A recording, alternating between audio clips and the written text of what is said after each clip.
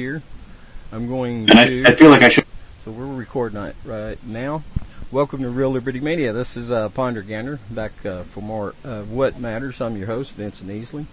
And today I have a guest. I've not connected voices in some time, other than with me and Flash and the crew here at Real Liberty Media. But today I've titled this Life and Death. Okay, apparently we're going to argue about dead babies now, right? Well, no, that'll come. Oh, thank you, Grimner. I forgot to put show now. No, this is going to involve in all kinds of directions, in places that people won't be comfortable with. So okay, it's where I'm most comfortable. Good. Well, I'll give you the title, and I'll give us the intro, and then introduce you.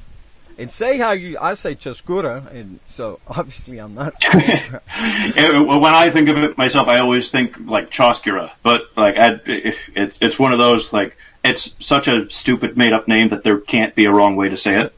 I like my way better. Thank you. I mean, it sounds more Foreignese to me, but whichever. Chaskura. We'll work on it. Like I'm from Honduras. Are you really? You're no, I'm not. I'm just saying it sounds like it when you say it that way. I was going to say, you don't even have an accent, dude. What? I mean, I have an American accent, but... Well, mine's Southern Fried Slice. But anyways, let me give us an introduction here, right here at Real Liberty Media. This is another Ponder Gander. And back to connecting some voices and have some discussion and get uncomfortable, maybe, with some. We're going to get into the discussion of abortion and where the parameters are, and kind of take some look philosophically and otherwise at where that is. So today, and we're allowed to Google in the middle of this and make sure that we're on base with what the facts are, right? Yeah, I'm just going to defer to you to bring some facts and points to discuss. Okay, I'm just going to defer to Google because I'm just some random asshole on the internet. Fine. And I want to make that absolutely clear. Like, I have no standing, I have no degrees, I have nothing. Like, I've done some interesting things, let's put it that way, but I'm not an expert. Don't take this as an expert, just take this as, if you have an argument against abortion, you should be able to beat that argument with me.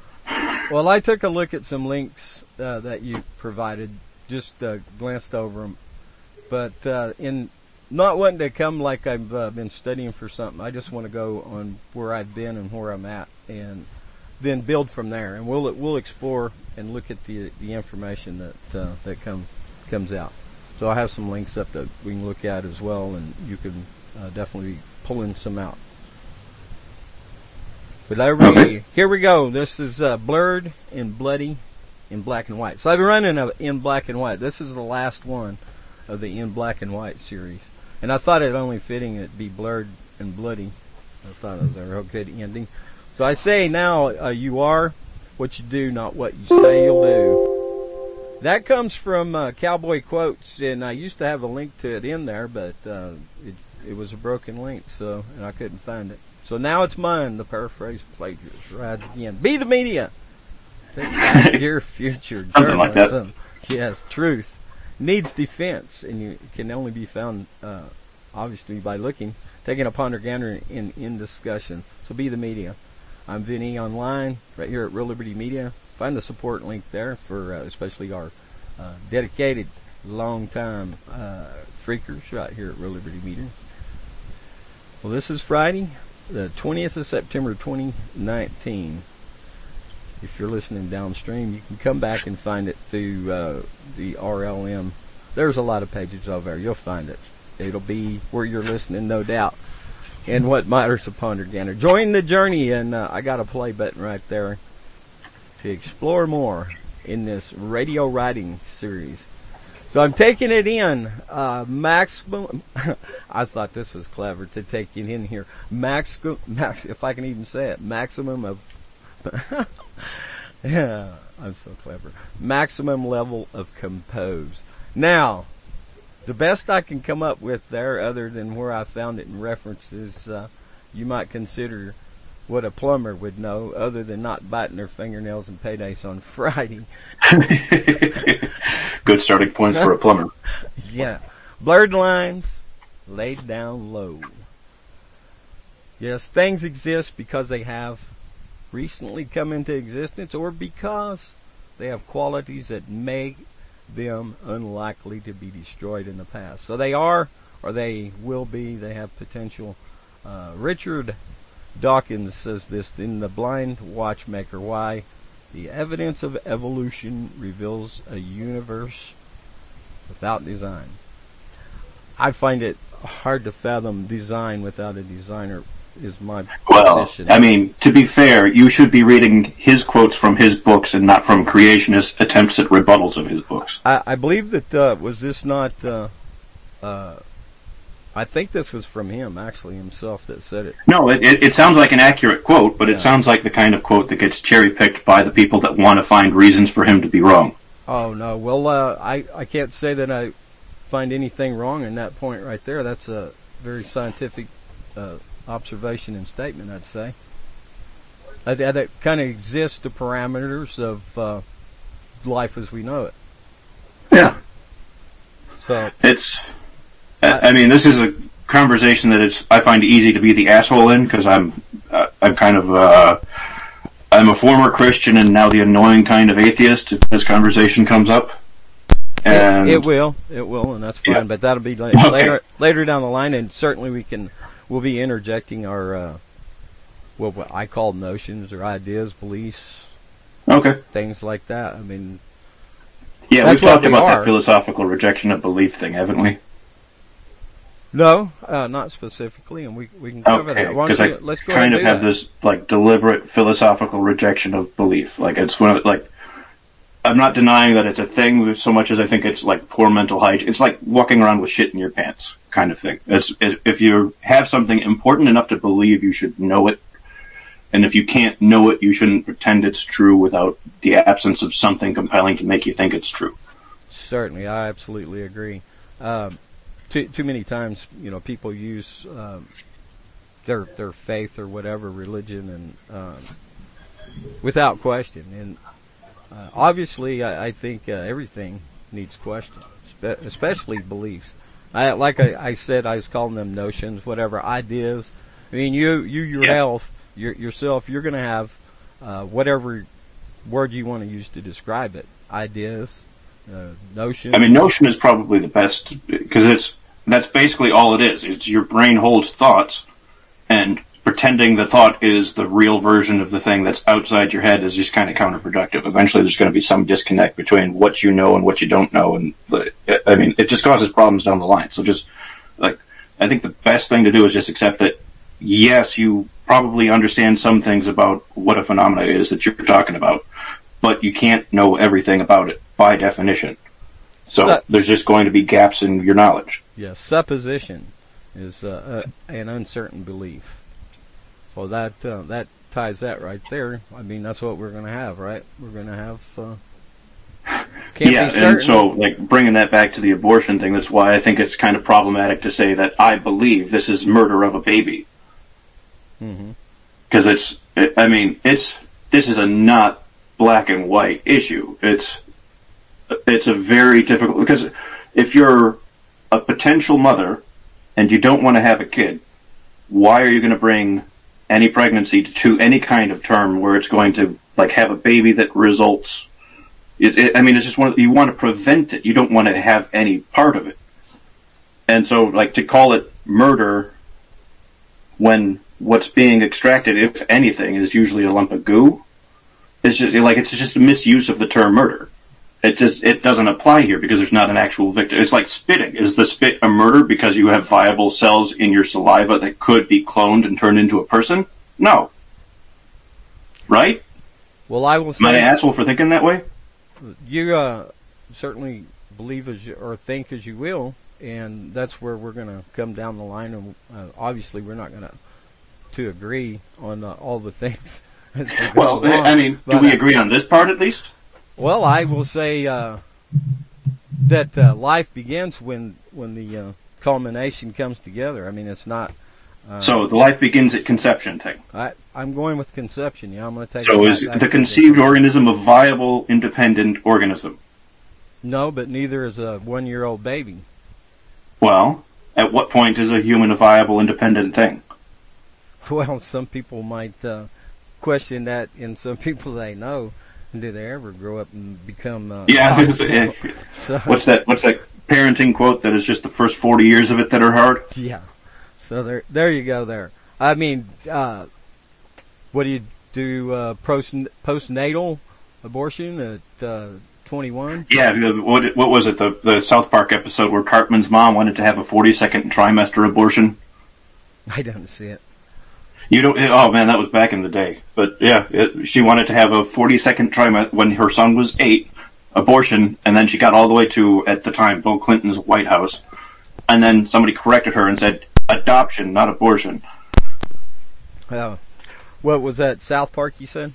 Yeah, that was one of the earlier seasons. I don't remember which. It's been too long since I watched it. I went many years with never watching an episode of South Park until it's been over a decade ago now, I guess. But the first one I saw was on the Mormon, the one about Mormon. Oh yeah, that's a classic. That's a really good episode. I remember that one. Dum dum dum dum dum dum dum. I think religion is personal, and as long as a person can demonstrate what it is they're supposed to uphold in their ideology, then it's certainly fine. But when it comes to force of will or told what to and what can't to, be done. I don't know. I think if we have a basic standard of like your religion shouldn't be an excuse for you to murder people, like right. The basic standards of rule of law and justice type stuff, like that's not unreasonable, is it? Not at all. No. And we so find double we standards. know instinctively that the religion should not be above reproach, and that it should be held with checks and balances, just like all humans are, right? Yeah, and even more so, I'd say, even to higher standards of accountability, religion and people. Well, can it meet those higher standards? I think that they ought to be stand the test of putting it to the test to say, what are you? What does your ideology represent? What do you do? I mean, what are your works? Does your even you got to even take it down to the ideology in the heart? Does your belief of that religion promote killing? Do you use it as a prop for war? And there's godless religions too, and don't think that there's not. Oh yeah, if you look at the Soviet system, they basically set themselves up like a giant Catholic church, but then they also had to play the role of both God and devil. Or look at North Korea now; it's kind of the same. Like, do you realize that Kim Jong-un's mythology is that he was born of Kim Jong-il, the guy before him, like the second of the 3 glorious leaders thus far, he was apparently born of a virgin, and like all of the birds took flight in North Korea and flew around to signify it, type of thing. I mean, is this on your radar? No, I didn't know, but I'm not surprised. Okay, I mean, we can Google this and verify. Like here, I've got the chat up. Let me pull up. What are we at? Somewhere around the 12th or 14th Dalai Lama. I think actually I have a link over here that I had intended to pull apart out of. 10 myths that are facts in North Korea. Kim Jong-il invented this is from September 2015. I mean, you want to go through this? Yeah, go ahead. All right. This is one of those dumb pop culture top 10 lists, apparently from India. 1. Kim Jong-il had a supernatural birth. Move over Jesus based on Kim Jong-il's official biography. He was born on North Korea's most sacred Mount Baekdu. At the moment of his birth, a new star formed and illuminated the sky. The season suddenly changed from winter to spring, and a double rainbow appeared. I mean, yeah. Number 2, Kim Jong-il is a fashion icon. 3, the world loved Kim Jong-il. 4, Kim Jong-il invented the hamburger. Master golfer, never used a toilet.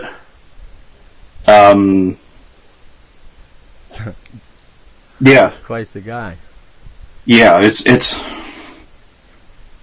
it's quite interesting when you see stuff like this happening now, today, with people that are like you and me, that if they escaped North Korea, they went to South Korea, they spend a year or 2 recovering, eating hamburgers, getting their strength back type of thing. They wouldn't think this way. Yeah, I can't imagine. But people do believe the strangest of things, don't they? Let me. Well, I mean, I think the same applies to basically all of the world's religions. They basically all agree about each other. They can't all be right. Well, no, certainly not. But you can be right partially in places, all right?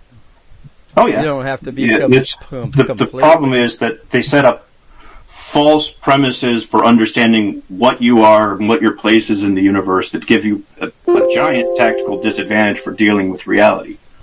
So it's just one of those, like, as much as I want to say live and let live and just let people do what they want, there are real problems with it that need to be addressed.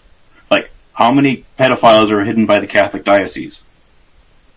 There's a real number there that nobody knows, and that's a problem. That's a very big problem, and way past overdue of being exposed.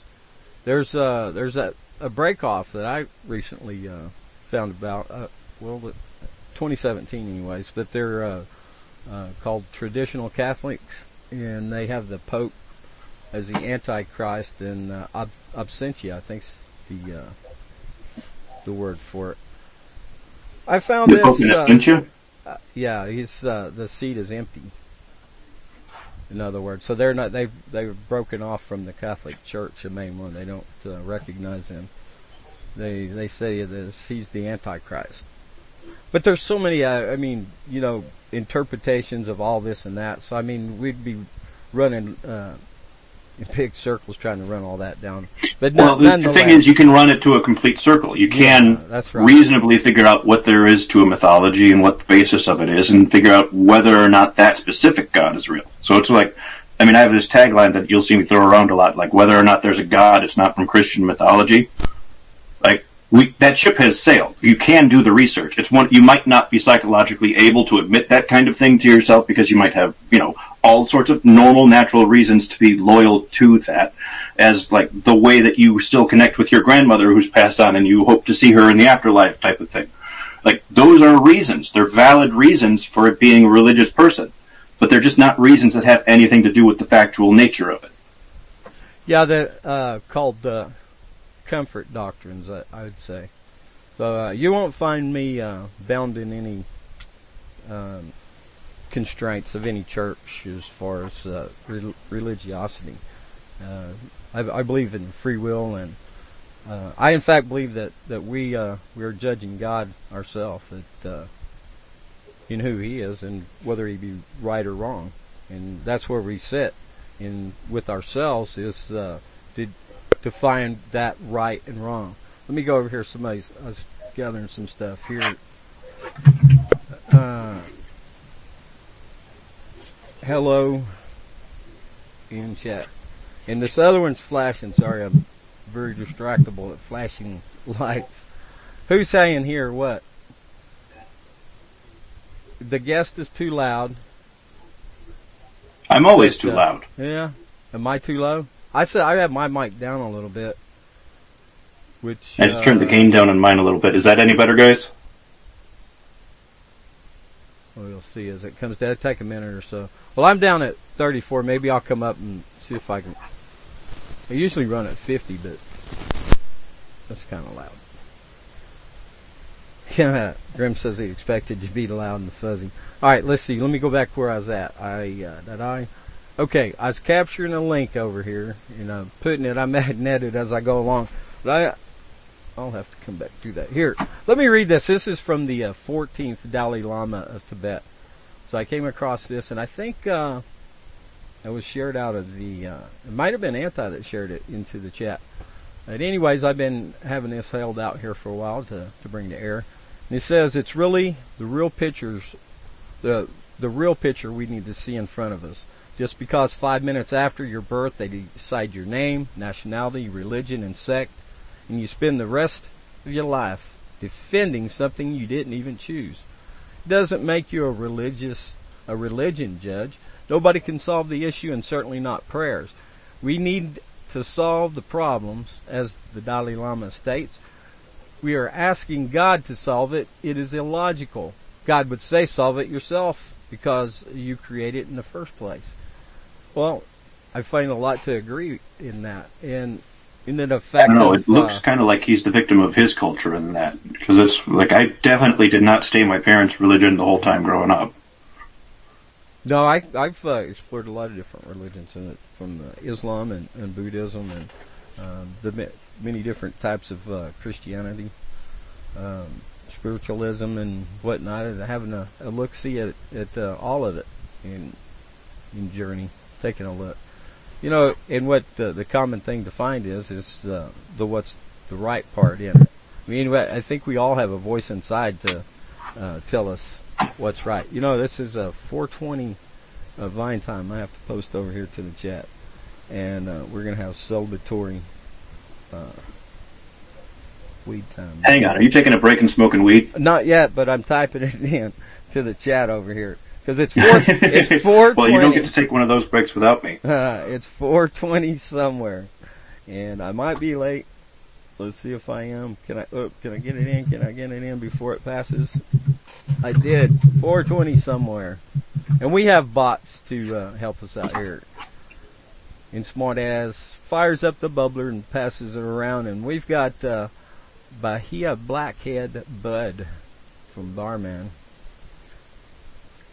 Thank you. Well, I'm going to light up. I'm going to step away and grab my vape pen real quick, because that's the kind of thing I can have in here. All right. I'll be right back. All right. Now, back to retail. I'll clip that link over there and add it in. So here I am, and I'll come down where I'm at in the radio log. And this goes back to Hal Anthony in response to his broadcast a couple weeks back, and so I still have links to add there to bring that together. He responded to me in saying, apparently principle and responsibility are not popular where breads and circuses are made readily available to create the social equivalents of I think he broke it. Labyrinth junk lady. That hashtag Labyrinth junk lady. So that's behind the woodshed, and I want to come down. Hey, I'm in the wrong spot. Let me go over here to where I got it open and not an edit. And scroll back down. Here I am. Okay, so man, I played with this for so long and changed it 100 times, and I still don't like it. Okay, so I respond to Hal. He's here Sundays at 3 p.m. Eastern, behind the woodshed. That's loud.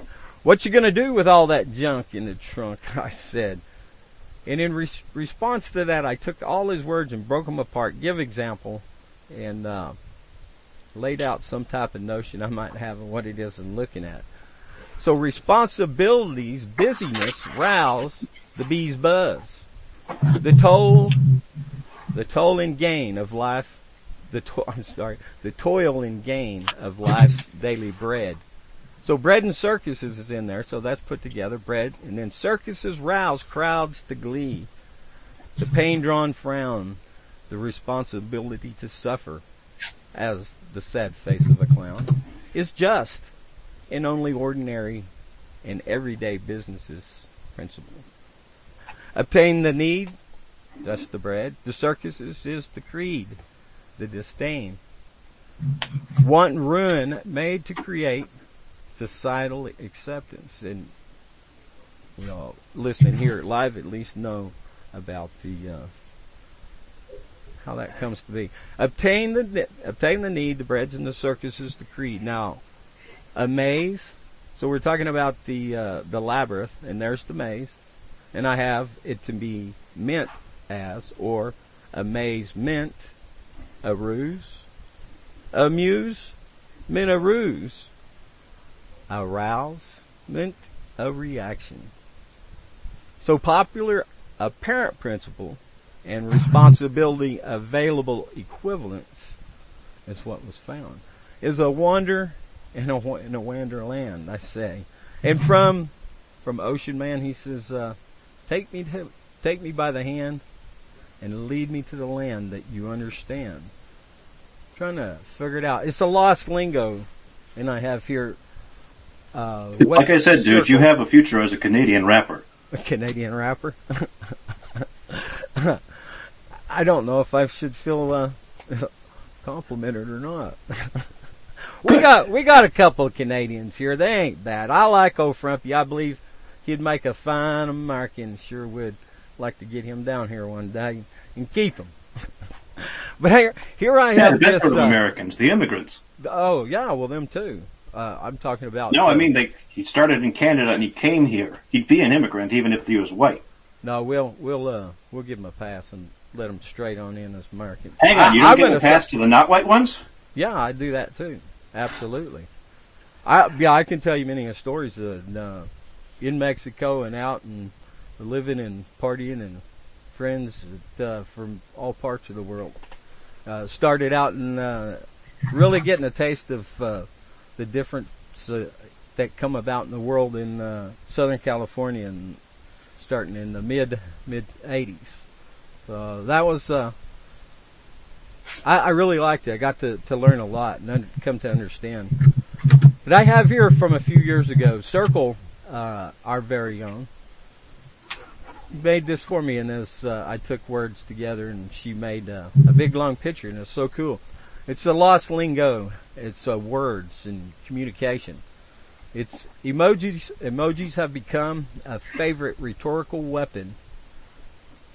And this bleeds over, so I'm going to be having a hard... Oh, let me just blow it up so I can really see it for sure. Hold on, and I'll see what somebody's saying. I already got it blowed up to 125. All right, here it is. Let me try it again. Emojis have become a favorite rhetorical weapon of choice, claimed by some as a sign of how the culture has degraded. Say what you will about it not being a proper language, but I like it. By words or weird faces in type or strange places, has language lost its luster?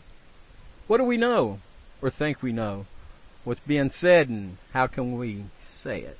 We might be saying the same words, but do we speak the same language?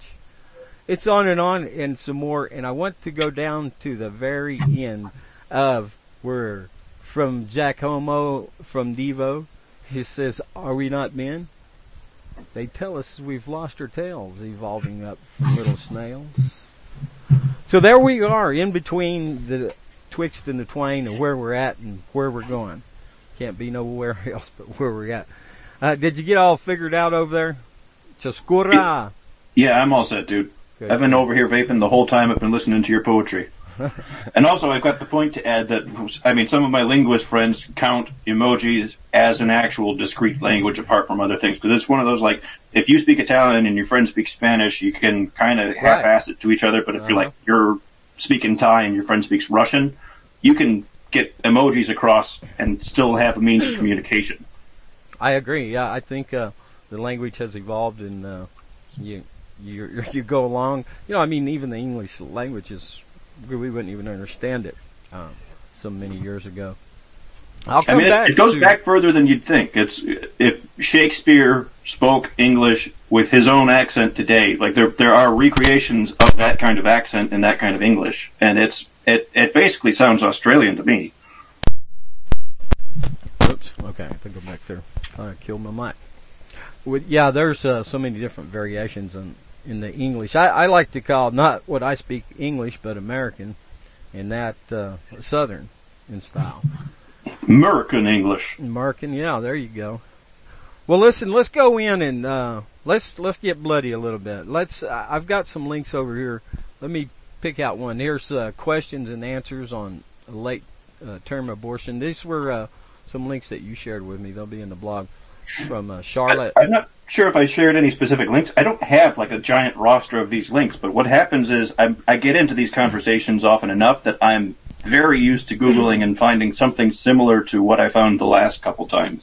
Mm-hmm. So like the late-term abortion is a really easy example for people to get angry at, and almost nobody does the due diligence and figures out that that's not a contraceptive thing. It's only ever used for medical emergencies. And it's only an issue because of religious motivations to ban abortion. Why is the baby being killed as it comes out of the womb in the latest of term abortion? So late-term abortion refers to second and third trimester abortion. Most normal, like contraceptive abortion, where you're trying to not get pregnant and you didn't want to get pregnant in the first place and you're not trying for a baby and you just want this out of you, that happens either immediately with a pill or at about 7 weeks with whatever kind of surgery they need. So that's like, there's not something that's really a coherently human thing to get murdered at that point. What happens later on is either it's like an ectopic pregnancy where the baby is a normal baby, but instead of implanting inside the uterus, it implants in the fallopian tube. That will rupture the fallopian tube and kill the mother. Yeah, like, that's just not an option. So that baby has to come out or the mom dies.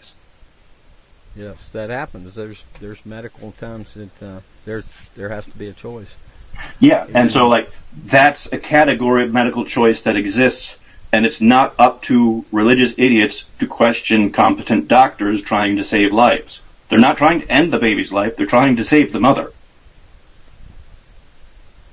I'm over here typing. I'm trying to find the procedure. I mean, if I'm wrong on this, find me an example of a contraceptive late-term abortion. Find me a single one. They're just not out there as a category. The kind of person you have to be in order to do that kind of thing to a baby that you have carried for 6 months is just like you're a sociopath at that point, and you're not going to get pregnant and keep it to that point in the first place if that's the kind of person you are. And even if that kind of person wanted to have an abortion, isn't it better for them to? Well, I don't know that that's the first answer, certainly. I would say not the first answer, certainly. No, just of course. Because they like, don't you want don't a baby. Casually murder a baby. Yeah, they mean there's unfortunately the way the world is, and that all comes from choice. People, fall into the crags, and babies are in mothers that are on drugs and whatnot, and that when they get caught, when they go to have the baby, then then they've got to either do or die or give up the child. So yeah, and what percentage of people that have been on crack or heroin that you've met or that you've heard of have been able to just kick it and go cold turkey? Me? Yeah, have you met people like this? I've met heroin addicts. I've met people that have quit and successfully stayed off it for years.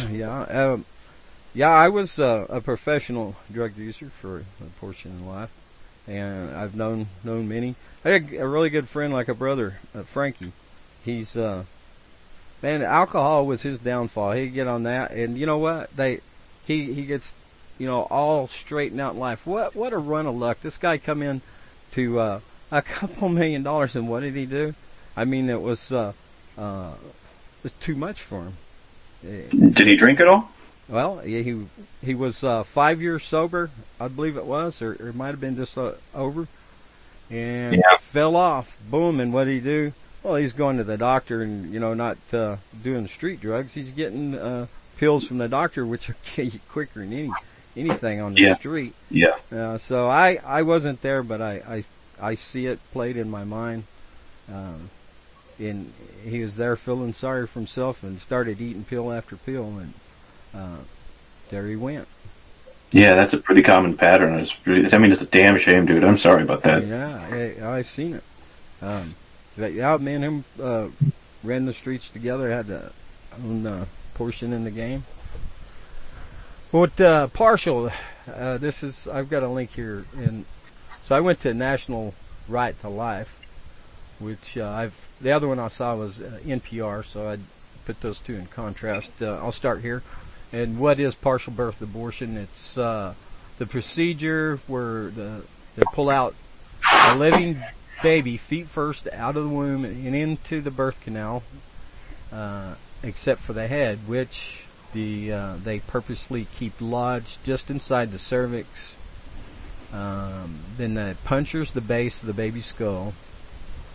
Yeah, it's basically trying to end any experience of any nervous system that is there, so the baby doesn't suffer if it can. Yes, and I know there's other ones where they go in there and suck the baby out. And the sucking the baby out thing, what they're actually doing is they're trying to scrape out the inside of the womb itself. Yeah. Because there's a lining that gets formed, and that's actually what gets ejected every month with the menstrual cycle. So that stuff, that lining has to come out, and I mean, in the old days, they would basically stick a vacuum cleaner up there and pull that all out, because that's how you would also pull out the pregnancy, because it's something that's so small that you can't actually find it. It is a form where they go in there either with the vacuum and also with the forceps, and they go in there and they break the little baby apart up inside. But I also have to add the footnote. This is kind of old school. This is like what they would have done in the 30s. Okay. This is not like modern conventional abortion stuff. This is like if you are far enough along and you just like didn't know it was available and you're having the latest possible abortion, maybe something like that would happen. But almost all of, I mean, first what you have to understand in the first place is how difficult it is for humans to get pregnant and how easy it is for humans to have miscarriages. So if you want to talk about abortions, we have to talk about, like, I forget what the number is. It's something, it's just mind-boggling. We should Google it.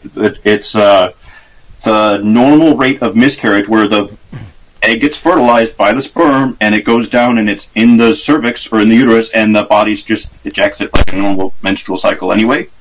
That's a lot of pregnancies. And that's why most women won't announce when they first get pregnant, because they're waiting to see if it actually takes. Right.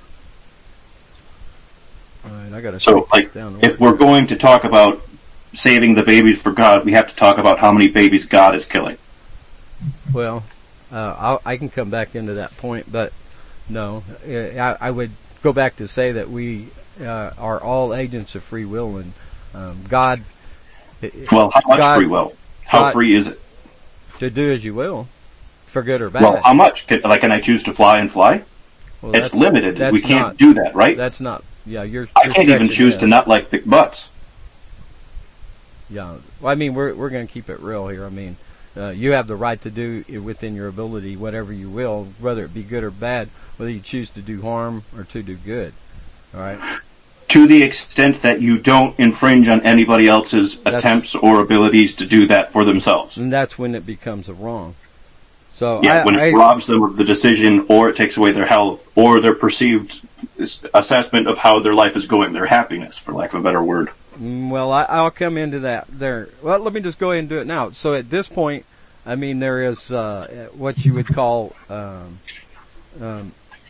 where you come in to stand in the gap, in the sense that if somebody does not have the ability to defend themselves, then should not one come to stand in defense of that person. As for example, myself in Bunkerville in 2014 at the Bundy Ranch standoff, where a couple of hundred federal agents came armed and ready to kill these people, and hundreds and hundreds that day, and over the weeks, thousands of people came in support, and it really changed the course of history. I think in the West, at least, it's postponed it. Now, I was a witness during the federal trial. It started in 2017. It'll be a couple of years ago here coming up this next month. But and again, we went there to report, and so that's what I can kind of do here, is just make a record and stand and give an account, and I think we all should have stand to account, because in our actions, if we do wrong, then we need to answer to that against by the wrong person. Then we get over into this other area where people take positional authority. They reign from seats of decision and positions of power that they do not keep and maintain the no harm interaction there. Stopping they actually bring about harm, and I could cite many cases on that of government interference. But what is peace, and where does it come from? Well, it's a peace of settlement, and that's found in law. So law is needed, and actually, is it right here in front of me? I have to that to add in about the law. Where's it at? Down to the bottom. Yes. If law is laid waste and order destroyed, no poor man can survive when he is robbed. Justice does not address him. So that in from Miriam Lectheim, It's from Ancient Egyptian Literature, Volume 1, The Old and Middle Kingdoms. While I'm there, I'll go ahead and finish out this other set of words laid out. Laid down, I say at the end, laid down low. And I say, ticks and tocks, bits and fits of life's little knocks come, big timely hits. Born in time, you better hurry. Thinking of gifts,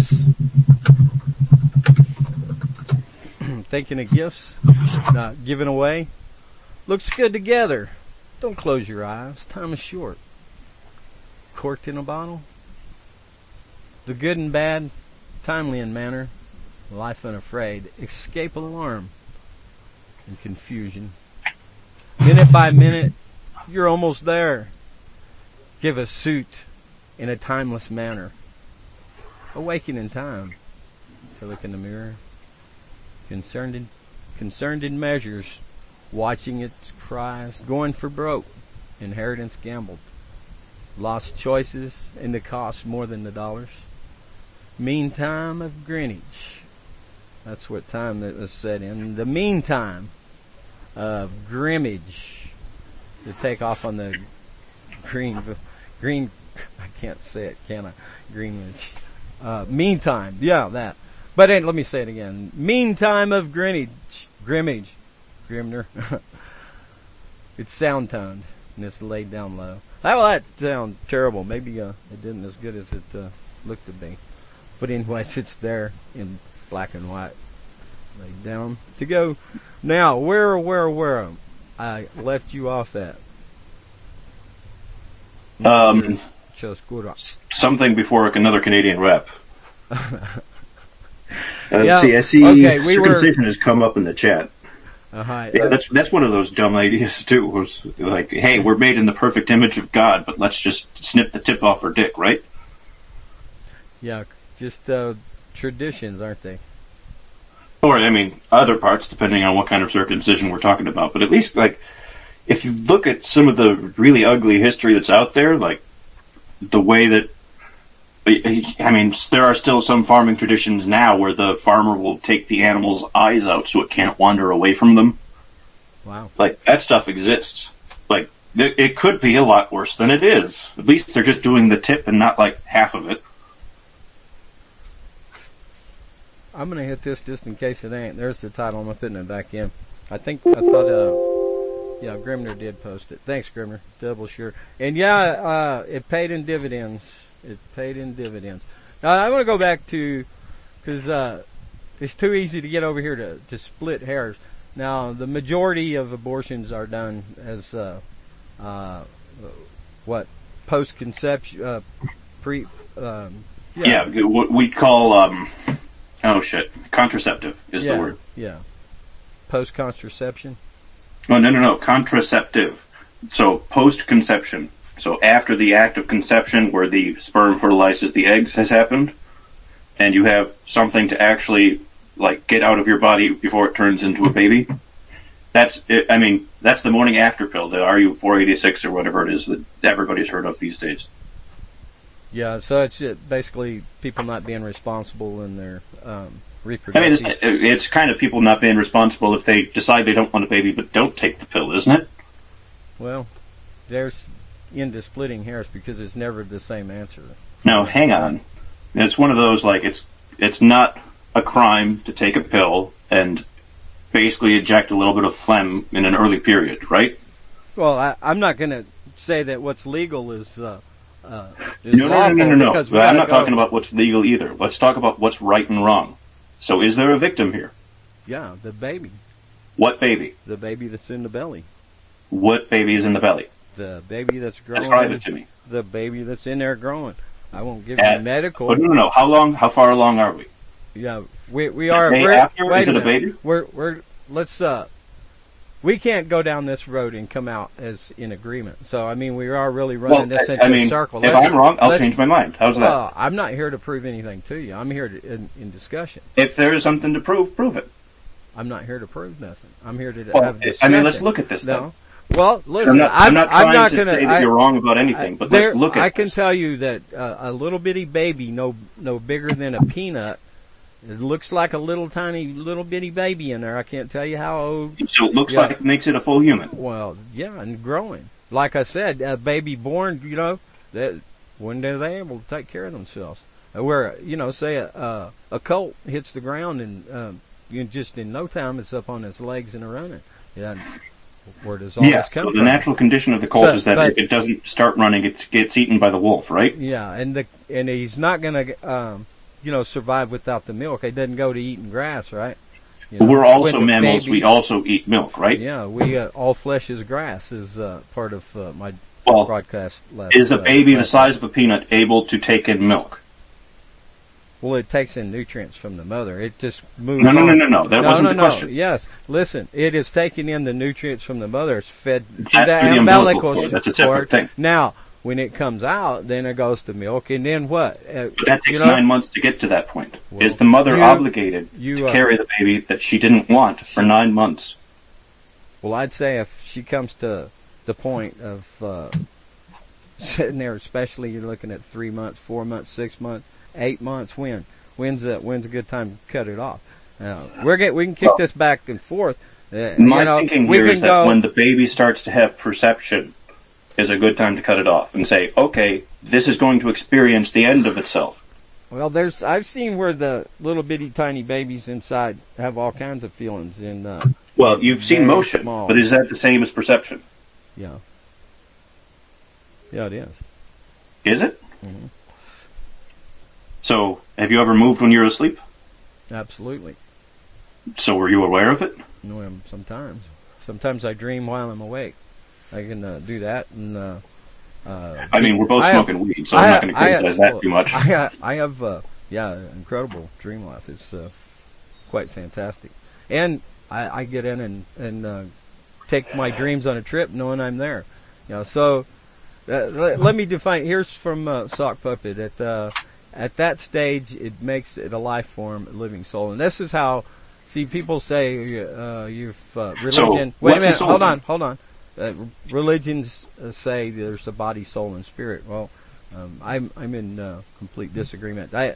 In studying from the original language through the Bible, that to know that the word hell is used from different definitions, and basically. Do you know that hell was invented in the New Testament? Well, it goes back into the Greeks before that. So. Well, yes, but there isn't a biblical pre-New Testament hell. Like, there is just not a concept of it. Like, there is a place called Sheol, which is like the underworld for Jews to sleep in. The grave, yeah. Abraham's bosom. Yeah, I'm aware of all that. But like I said, we can't get out chasing all that. Let me define the soul. What? It's body, soul, and spirit. Well, you have this life force, and one day it leaves you, and your body goes back into the ground. So this life force that makes us alive. Scientists are looking to this day for the God particle to try to give form and fashion and name to it. So that sounds really a lot fancier than what the scientists I've heard describe it as. We're alive, and we're not alive. There's no on the other side that anybody can come back and say, other than perhaps electrical images, impulses that came out of the brain after near death. But can you discount a person's experience, whether it be supernatural? You cannot, because you cannot stand there and judge. Actually. No, we know what the effective drugs are. We can just say, hey, we have a basis for these experiences to come out of a mind that is a normal, well-functioning, human, rational mind. Well, you can have a means, but you cannot have the totality and exception. So you have no idea. Wait a second. I can't have the totality and exception of what? You cannot say that. Well, I forgot where I'm going with that. What I'm saying is we're keep running off. Let's stay in one track here. Now, what is the soul? It is the combination. You say, what is the life force? What scientists say that they got way more complicated about it. Well, what it is it? You're alive or you're not. There's a spark in there. You can look at Frankenstein and any number of media into the zombies genre and all these ideas of what life and where it comes from, and bringing it back, and where do you go after you're dead? Yeah, I believe that you're dead and you're in the ground, and that's it. Now, there's what I have in what is a faith but an unseen hope, and wherein does that lie? Any problem of what I believe, albeit whether it be my beliefs then took action against people that, right, we was already talking about that. So anyways, I think maybe one day I will be raised up to be judged in a future point in the history of this universe. So does that change anything? Does that mean that I'm forcing anything or claiming you to... Do I say you have to believe, and because you don't believe, then you're wrong? Well, look, I do think that sounds a bit like a supernatural North Korea. Well, I believe in God. No problem saying that at all. I have. I didn't say there was a problem with that. I just said it sounded like Kim Jong-il. Well, not really, because I didn't invent the hamburger, first of all. So. You're right. God did not invent the hamburger. All right. So what is life? We you agree. Go back. You're a body, a soul, in the spirit that makes you. So what is a soul? That's a cow. That's a dog. That's a human being. It's a living being. It's the well, what is it about the cow that makes it have a soul? It doesn't have a soul. There's a physical thing that we know is in the cow that we know if we change the state of, we change the state of the cow. I don't think you listen. It is not. No, I understand. No, I have a point about the soul thing. It does not have a soul. It is a soul. Like in the early 1900s, when a ship went down, they'd say 500 souls lost at sea. That means the life, the living being, that culmination of life. What part of the life is it that gives it the soul? What is it that we refer to? It doesn't give it. It does not give a soul. So you're trying to put me in a box of definitions from some other religion. No, I'm not trying to put you in a box. I'm just trying to agree on a term. A soul is a living being. That's what a soul is. A living soul is a living being. So does a cow have a soul or not? It doesn't have a soul. It is a soul. It's while it's alive. Until we eat it, then it's meat. Yeah, okay, all but flesh. If we take the leg of the cow and the cow survives other than having its leg gone, and we eat the leg, and that's no longer part of the cow's soul, is the cow still there? It's not.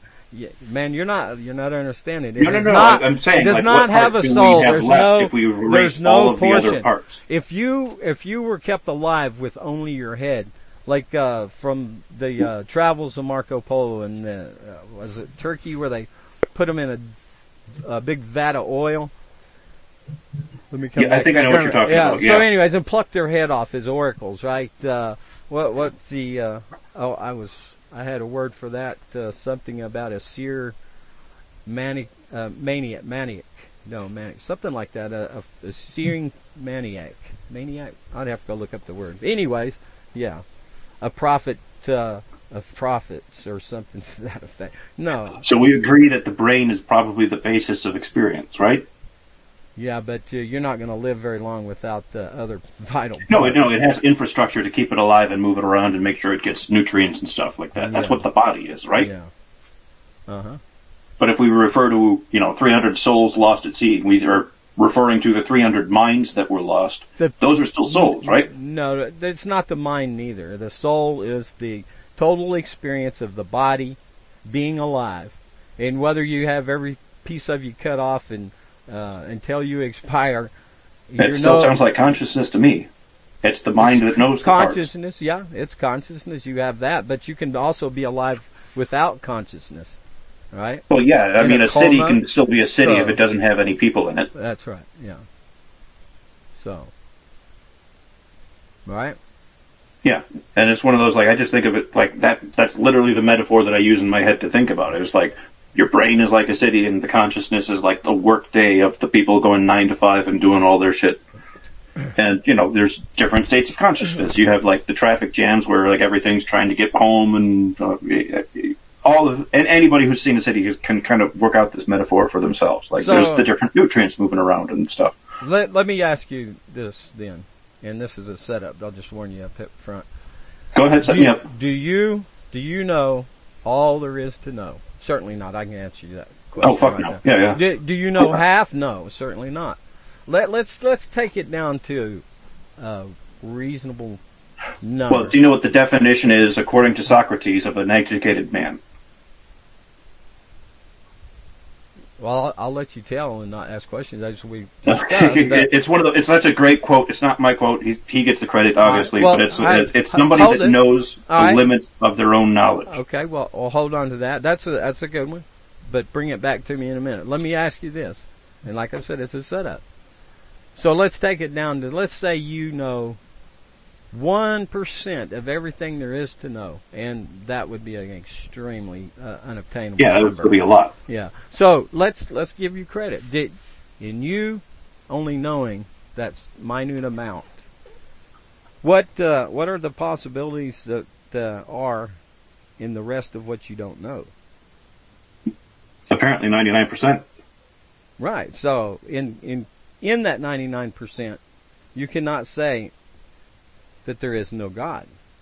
There is no creator. Well, you can say of the claims made about specific gods that you can know for sure that based on those claims and the purported evidence for them, that those specific gods won't be in the set of gods that you might potentially find. Well, you know, it's the what's that little game where they tell the tale and pass it down the line?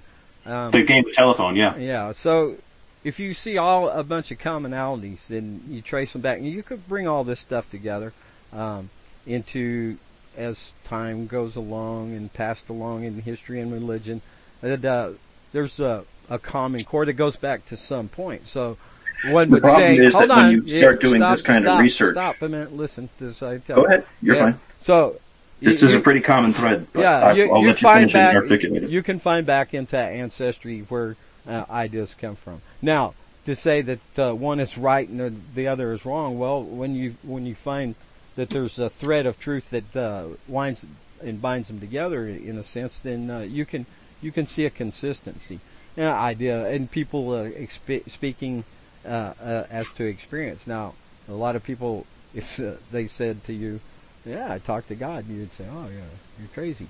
But let me come back to that question. I wouldn't necessarily say that. Well, let me come back and ask you this question now. You say there is no God, and I say that by you saying that, you have declared yourself God and being all-knowing. So that's just one of the fuck-ups of Christian mythology. You cannot. You're trying to put it on religion. I'm not to say that you're a Christian or any. I'm not putting words in your mouth, but this is a very common theme of okay, you have rejected my God, therefore you are trying to be God, and that's bad, and I get to say you're bad now. No. It's very simple. I'm not saying I'm God. I'm just saying that's not. Well, I know a lot of the fallacies used in defense of ideology. So, if you find any fallacies that I'm making, please tell me. Well, hold on. Let me catch up over here in chat. So, Grimner, where's that at? All that, and I'm going to copy that too to put in. All that lives, or all that lives, and he said this to for Don. All that lives forever. Only the shell, the perishable, passes away. And it went out. Let me scroll up. Hold still, third chat. I'm going to add that in. The spirit is without end. It jumped out. Eternal, deathless, from the Bhagavad Gita. Good. It's a famous quote. It's one that I don't think is factually accurate from the Bhagavad Gita, but that doesn't mean that the Bhagavad Gita is not an awesome book. Yeah, I don't personally take this. Well, I believe a person's alive as long as there's somebody that holds their memory, in a sense, right? And until there's none to remember their name, then they cease to exist, unless it's recorded elsewhere for somebody to find and pull up. I mean, that's kind of a common thought. Yeah. I'm not. It's a nice thought. It would be kind of nice if it was true, but I don't know what the basis is. Yeah. Well, you can't say that a person's religion experience. If I was to say a Mormon... Actually, we haven't talked about what I actually say about people's religious experiences yet. Well, it sounds like you're assuming that I just reject them out of hand. We did a little bit earlier. We touched on that in saying that... well, I think the religions themselves are false, not that the people don't have the experience. Yeah, There's a difference.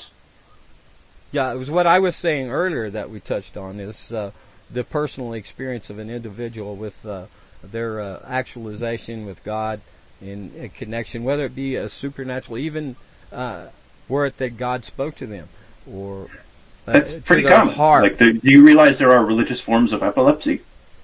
No, I never heard of that. Yeah, there's something called temporal lobe epilepsy, and that's if you have this kind of epilepsy, you will have the experience of your seizures making you think you're talking to God. Yeah, I think I've heard of that. And also there was a brain injury. A guy worked on the railroad, Irish guy. Yeah. There's a lot of examples of this. There's quite a large collection of data about this now. And actually, my mother has some of she has some diagnoses, but she has seizures in reaction to some of the stuff that she has allergies to, and she has had some of these kinds of temporal lobe. Like she had one they were lucky enough to get on an MRI, and they basically got her thinking the small Asian woman MRI technician was Jesus that she was talking to. Mm-hmm. Yeah, there's and that's different one of the examples. Recorded MRIs of there's activity happening in that region of the brain, and so they know it wasn't Jesus she was talking to because that's all on film. No, definitely a lot of examples of brain damage and severe head trauma that. This isn't even that. This isn't an injury. Yeah, well, there's allergy. variations. Yeah, all different variations there. Grimner, I'll remember you as long as I'm alive. I'll guarantee you. But yeah, and you have. My mom, by the way, is not the annoying sort of atheist. She's the really hardcore fundamentalist sort of Christian that is trying to square this with what she interprets as the valid parts of her faith and religious experience, and so. Yeah, certainly. This is a difficult conversation and one that I have to tread lightly on because I still love her. She's still my mother. I disagree about what the factual basis of some of these things are, but I know she has real experiences that I just don't have access to. Right. So I have to actually treat that respectfully. And who's to say that those have not peaked and tuned a channel and connection, and it maybe she really is, right? Seeing that. Well, everybody's very sure that the MRI technician is not Jesus. Well, still, I understand, but I'm saying that right there examples different types of brain expression. Now, the problem is that these experiences are pretty universally. Go ahead. Yeah. But I mean, where I was going and where I started way back when is to say that a person. Now, whether they be whatever denomination, and I'll stay into the Christian and say Jehovah's Witness or Mormon or Seventh-day Adventist or Baptist, whatever. So they all have a different idea. And who's to say that part of that they have that connection? Just because they have extra to draw from and understanding and things that were written down by other folks. But when it comes to to saying go kill a Muslim, well, we have examples of things in Christian mythology that make it bad for the world, like saying that AIDS is bad but condoms are more immoral. Sure. Like that's just bad for the world. That's cost hundreds of thousands of lives in Africa in just the last 10 or 15 years alone. Mm-hmm. That kind of thing is an example of Christian mythology being bad for the world. You can also. I think it's important to point these things out. It's not that Christians are bad people. It's their efforts at being good that make them say shit like this. Well, they get they get into a trap. They're boxed in there, and they have these words that were interpreted to them by somebody else, and so there they are boxed in. In the same hand, you have the people that would say no to abortion, and then say no to the migrants coming here from problems created by the military and industrial complex of America. If we was really seeking to solve the problem of the migrants, because migrants come and go and have been for a very long time. And matter of fact, many with their ancestors from this very land. But anyway, so they come. Can I comment that I've never seen a Native American bitching about migrants coming in, and they seem to be the only ones with any right to. Well, I don't know what type I'm of happy to admit I must have just not seen the ones that have. Yeah, but I don't know what type of experience you have in as far as interacting with other ethnicities and so forth. I mean, can I say that my kids are half white? Huh? Yeah, I have half Thai kids. half Thai? Yeah, I lived in Thailand for 8 years. I was originally a missionary there short term and kind of wound up staying for a couple of years longer term. Cool. And then met their mom, and that all happened, and we've had a family business for a while, and then it kind of went under, and I kind of came back home. My niece's mother is from Guatemala. I'm definitely not anti-migration by any means. And Yeah. My kids have person, dual citizenship, so I take this shit. I've been an illegal immigrant. I take this shit very seriously. Yeah. Well, I think if a person goes to a place and they're welcomed there by a person, and it doesn't need to be a government or a state, or especially not somebody standing there in fatigues and armed up to and setting traps for people that's trying to come here. There's some evil people, and then claim the greatness of their God. Yeah. Well, I don't. Because you have to have an invisible friend to think that you'll get away with something like that. Well, I mean, you pigeonhole. Well, you don't have to, but it helps. I mean, because, like I say, I believe in God, and I'm very logical and scientific about it. I mean, there's great evidence to me in the existence of God, and then not only physical evidence that I see, and spiritual, personal evidence that I felt throughout my life and in confirmation.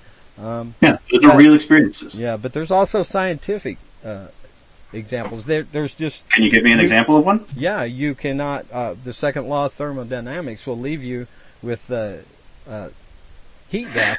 This one. This is one of my favorite dumb ones that young Earth creationists give about. The Earth proves that God exists because of the second law of thermodynamics. No, and it doesn't apply because thermodynamics, the second law, applies to closed systems, and Earth is an open system. I'm not confining it to the Earth. Now listen, you got the whole universe. This is what I'm talking about, right?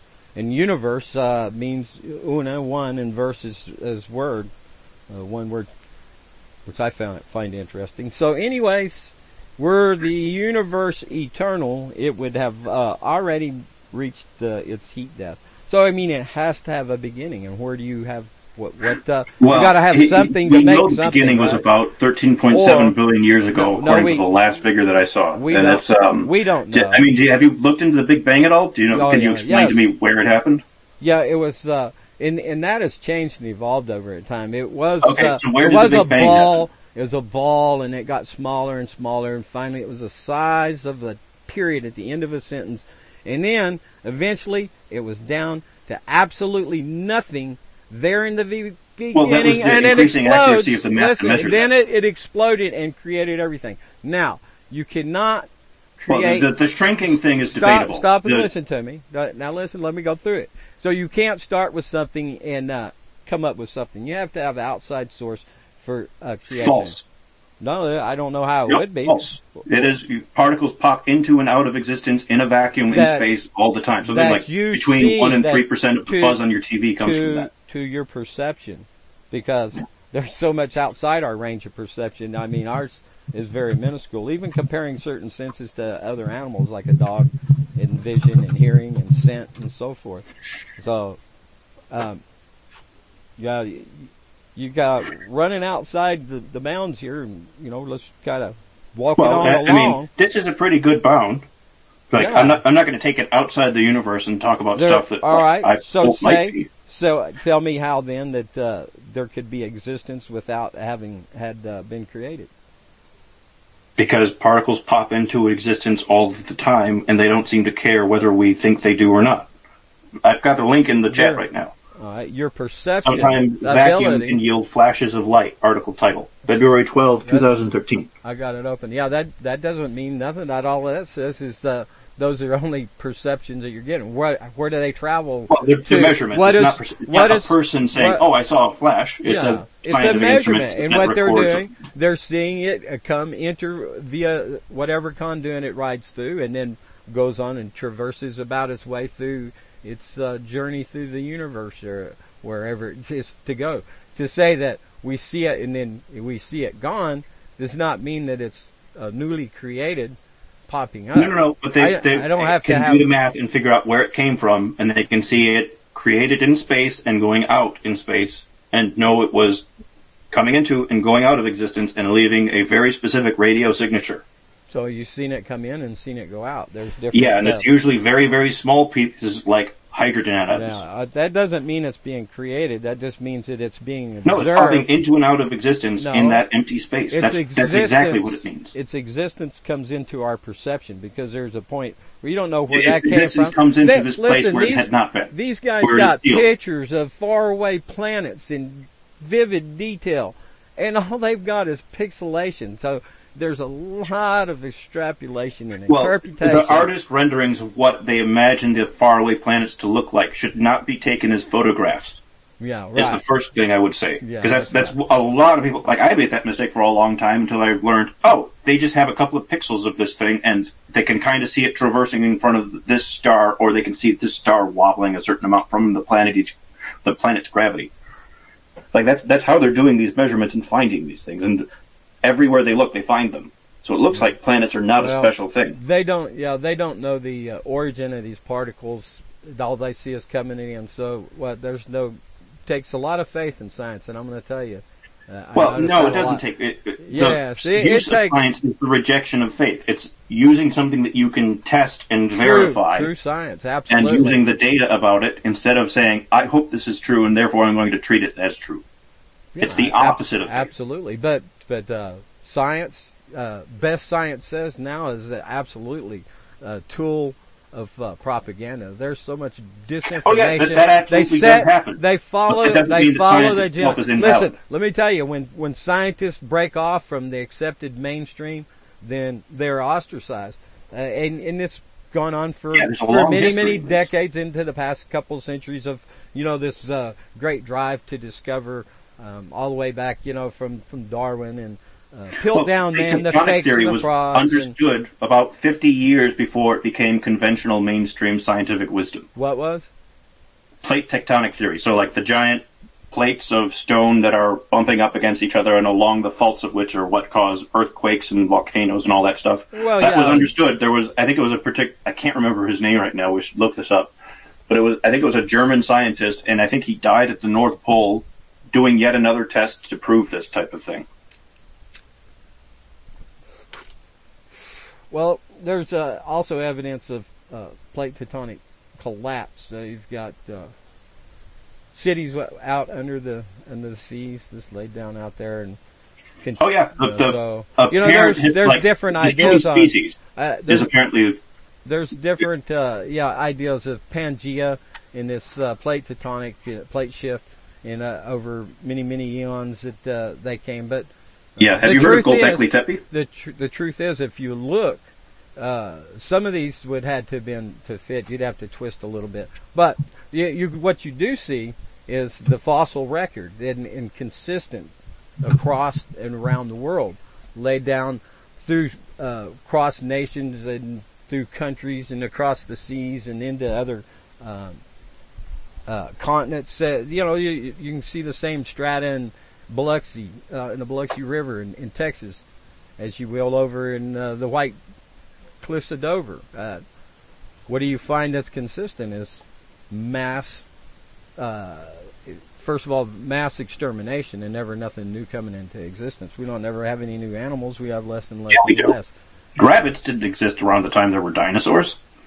So you say. There's evidence of human. Giant cats. There's lots of evidence. We have epochs of different kinds of predominant organisms, and quite a lot of these different epochs. There were actually mammals that were big before dinosaurs. Yeah, you're making this as a fact by the fact that these creatures are found in certain strata. They say this strata is old because it contains old fossils, and we know the fossils are old because they're in old rock. This is circular reasoning, and that is circular reasoning. I want to wait a minute. Now listen to me. I want to give you an example here of sorting. Now you have what's called conglomerates. It's rocks. It's like cement. They're boulders and it's called pebbles. matrix when they refer to it. So if you look at the Grand Canyon, so they say it took all these years for a river to climb up the mountain, first of all, to get to the top, to flow down, to carve it out. It didn't climb the mountain is the first thing. No, because it's a flat ground at the time. If you ever see... It was cutting down from there. Listen, the river is there as the result of the canyon. The canyon's not there as a result of the river. Now, let me tell you, if you've ever seen a dam breach on a pond, for instance, how it rips in the rapid water, you can see all sorts of examples of cavitation.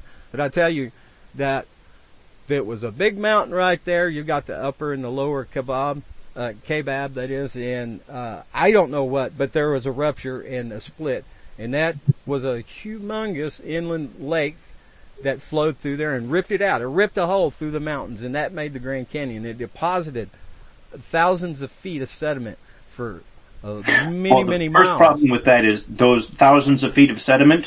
One, they would have been loose sediment and not stayed fused together as rock, and two, they would not have gone together in layers. They come apart as they were ripped apart out of the mountain and then being laid down under compression. No. Like they wouldn't disperse over a wide area and have. Yeah, I mean, you have 12-foot, have 15-foot sections however deep of the deposit. You may not have any idea the size of that hole through those mountains of the Grand Canyon. It's not a hole in the ground. It's a rip through a mountain. It's a mile straight down. No, it's not straight down. It's a mile straight up.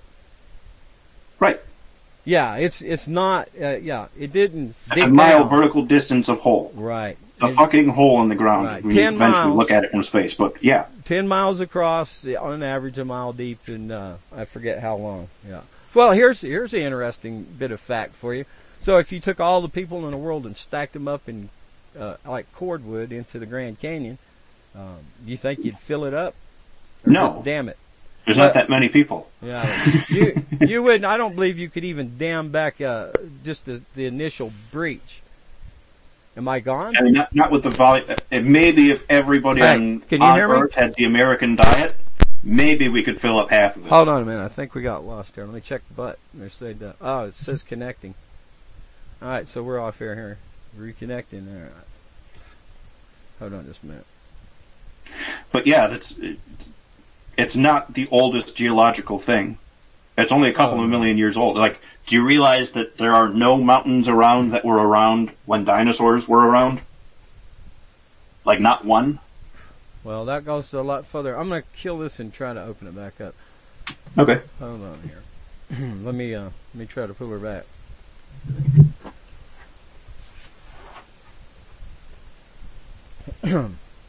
See, do that connect? Why did I not? It says connected.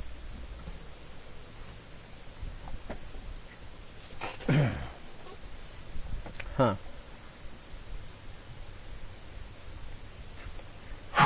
Let me type in here. I guess I had to go push a pause there.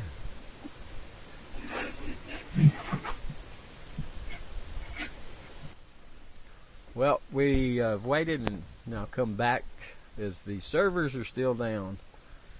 The butt is broken. But we're going to come back and finish this off air and close up. So, just go to where would you like to pin to point and bear and leave behind? Yeah, and it's how do we even continue the thread? Like, what were we talking about when it cut off? I don't know if either of us knows at this point. Yeah, we're in somewhere between something about abortion.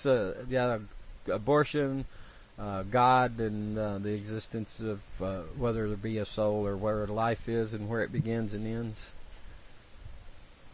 Yeah. So I'm the annoying atheist. I don't have a God to say this is good, this is bad. I just don't have that. It's not a set of reasoning that I can rely on. So I have to actually reason through what's the benefit, how does it affect happiness, how does it affect your potential for planning and making your own decisions, how does it affect your health, kind of thing. Does it take away your life or not? And it's just, to me, even if there's not an objective standard of morality, you can still make objective comparisons without that. So it's just, I try to make those comparisons. It's just, I think morality is really a computational problem, not a religious one. There's nothing supernatural about it. You're just optimizing the experiences of things that have experiences. But on that basis, what is abortion? It's abbreviating a potential human life, and that's kind of the opposite of the point of human life. Is like we're trying to propagate. We want to have more of us, and theoretically continue this experiment of whatever it is we are, and culture and civilization, and all of these fun, awesome things. And in order to make an argument for abortion, it has to have some kind of clear value. And the value of it is something that's very ugly. It's you're taking away a life in order to save a different life. Or you're taking away the potential for a life because it's just not convenient for the other life that would play host to it. And so it's one of those really difficult conversations to have, but I think it fundamentally depends on a standard for morality where we're considering the moral implications for things that can actually experience those outcomes. And at a certain point, a fetus gets that, but it doesn't start out having that. And there's also how do we talk about people with, traumatic brain injuries or who are brain dead? It's the same kind of thing. It's the same kind of conversation, because I don't think there's anything there to experience. And the lights are on, but the people have left the building, sort of deal. So even though there's electricity in the building, it's not a crime if that building gets demolished and the next building gets built in its place, because there's only so much square footage in the city, type of thing. And so that's not the most pro-abortion argument, but it's one that considers the potential of the people that would come out of it, the experience of the people that do come out of it happening, because it's not like the mom has the abortion and decides she's never going to have kids, because why not just get a hysterectomy, have one operation ever, be done. So this is a difficult conversation. So it's one of those things, the people without the proper definitions should definitely not be making up definitions for everybody else, and the people without the information should not be deciding for everybody else.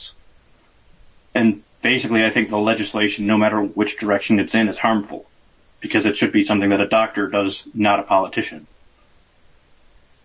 Yeah, I will say that there comes times in for instance, in tubal pregnancies, for instance, that it is not the baby's life is not viable. Yeah, it's not that there's something wrong with the baby; it's that there's something wrong with the pregnancy. Right, where it cannot come to full term, and there's cases where medically, yes, that there comes that time and choice and decision.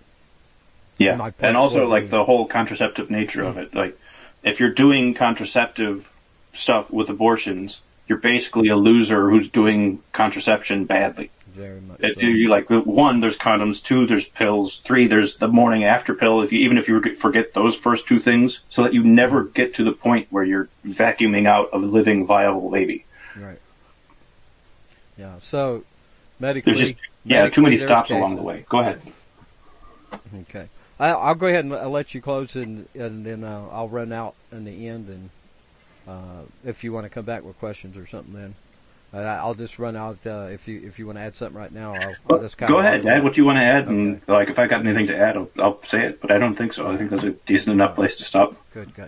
So, well, as I say, there's a place when life is not viable. Like a run-over dog, there might be a time to put it into that existence of that soul, where it no longer exists. It goes back as all flesh is grass and back into the ground. The idea that creation exists ex nihilo, out of nothing, I find it doesn't make sense to say that there could not be a creator. Where that experience is found is into the individual. I think we all have an inner voice. Sometimes those voices become broken and jumbled into anything from the traumatic brain injuries or drugs, any number of things that could cause about malfunction in the brain that would cause misinterpretation. I think there is built in us this conscience, and like I say, sometimes it becomes broken in people, whether it be by hardening their own heart, or having an occurrence that happened to them. There's no line to cross. There's a direction, and it's pivotal. And there's only a central point of what is absolute, determinable as right and good. Sometimes you have to come into question and stop and pause and perhaps question your own ideologies and notions, for sure. So as we travel through this life and we share it with others, it is to do as you will, as long as what you do ain't doing wrong to somebody else. This is this idea of free will. We're responsible to fix our woes. We're in a world that is governed in the end by death. We have a time that we spend here, and then we go back into the ground, or wherever you get stuffed in a hole, or burnt up, or rot away on the lone prairie. There'd be a song to sing about that, about bury me not on the lone prairie, but I think we've heard that one. Well, this is my thoughts and ideas, in that it's very important to have discussion, and especially when people have supposed differing ideas and opposing viewpoints. So this is I've found good example in doing this while I've been doing radio, and some people I communicate with that are far to the left of where I stand and far to the right of where I stand on the opposite end as well. That's what I do. I think talking is the only way, for sure, that we might move forward with peace as the goal, and to live together peaceably. That's it. Yeah, because it's one of those, like, I think it's pretty much the same on both the far left and the far right. The experience I have with both far ends of the spectrum is that ultimately everybody wants gay married couples to be able to defend their pot plants with guns. Well, whatever two people do. Now, I will put it to this point. In the law, as legal, there is a contractual age of 18. So I don't think you ought to be able to engage in any kind of Congress or intercourse with that would require contract otherwise. Yeah, it's one of those, like, that's a difficult conversation to have, too, because, one, any rules are going to be bad because there's just not a way for grown-ups to stop kids from having sex if that's what their intention is. Well, there's definitely a blur to that line, because, like, a kid turns 18 and his girlfriend's 17 or 16, that imaginary line there. And to go back, into history, as girls became prepubescent, they were, have to be married off. But the times have changed. We live in a modern world where that's, there's certain bounds that they do get blurred, like you were saying there.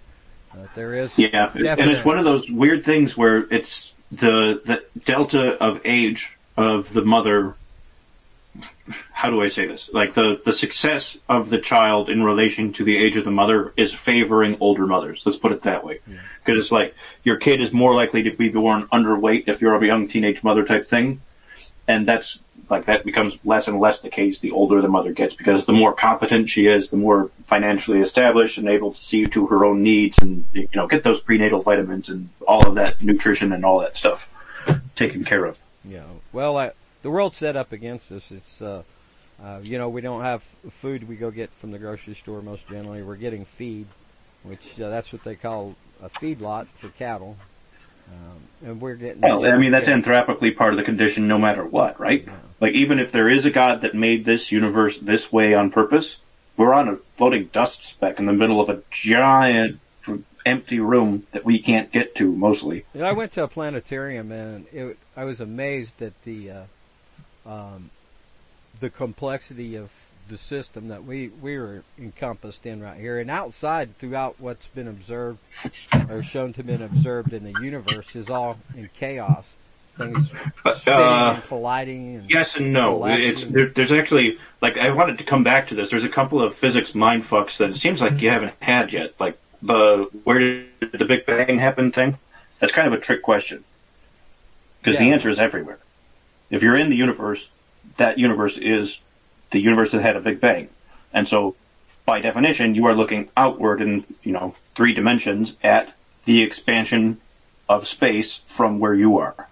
So it's you can think of it as spherical from where you stand, but it's not quite as simple as that. You would be somewhere in the periphery, in the wherever. Yeah, and so like the metaphor that I use is, if you consider it like a room, and the room is stuffed full of all of the stuff that there is, and you just think of it like it was a smaller room, it's got the same amount of stuff in it, and now it's a bigger room, and the stuff is pushing itself away, from the center outwards as the room expands outwards and becomes a bigger room, floor further away from the ceiling, walls further apart type thing. and it's such a huge expanse of a described explosion such as that, it still needs a source. Well, so, no. That's the other thing is like this is just momentum because we're seeing everything accelerate away. The further away something is from us, the faster away it is starting to move. Well, you've got the red light. The red light phase shift. So do you understand that? Yes, and the blue and the red and the direction and speed. Yes. Yeah. So it's the same as like the train swarm type thing, and that's not totally mysterious to you if I say it. Like, should we spell this out so that, like, is this going to be in the podcast that people are listening to? Yeah, no, we can leave it at that because that would be going much deeper into stuff that I haven't looked at in so long that I wouldn't have much topic to draw on. Yeah, but I understand the basics, the idea, and what it describes, and the light. I don't know, because it's one of those. I don't want to be the asshole of saying you're an idiot for believing in God, and that's not the message, and that's not what I'm saying when I'm trying to make the next point. But saying that it's intuitive to us to feel like there's a God does not mean that there's a God. Because it's intuitive to us to feel like the Earth is flat and ground is a flat plane that we walk around on, and it's like rectangles, and we're standing up from it, and it's always like that. So that's an intuitive thing, and so it's possible for people, there is today a flat Earth conspiracy group thing that thinks the round Earth is a big pile of bullshit. And that's a thing that exists because it's possible for us to think a thing and feel a thing that is not necessarily in relation to reality around us. It's just a close enough approximation that it's useful to us at the scale at which we live. Yeah, I looked rather closely at that flat Earth and went through all that people had to say.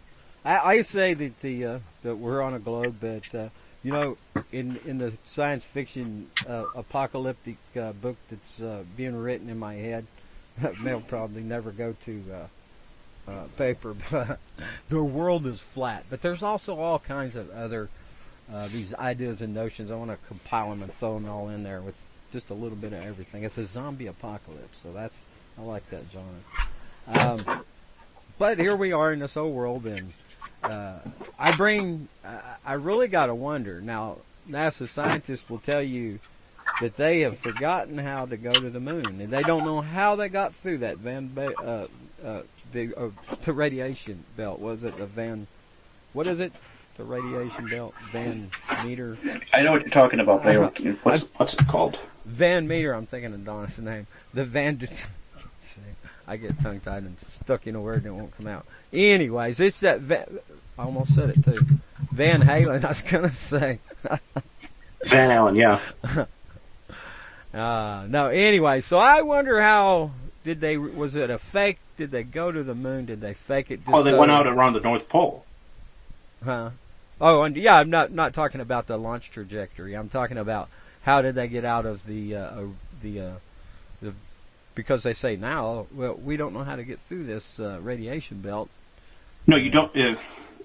That's one of those. You've got to go through it. There's no going around it. It's out there, as far as I know. Well, it's out there, but there are thinner sections of it, and those are closer to the poles. And so from North America, from the North American continent, you go further north, closer to Greenland and Canada, and you go out through it there, where it's the shortest path out, right. And then you come back down to a flat trajectory around Earth's, like around the pole of Earth and the Moon together. Yeah, I'm not coming around the north end of the Moon. Yeah, I'm not talking about escape velocity and getting out of Earth's pool in the simplest path, but out there in space, way out yonder between here and the moon, is a Van Allen.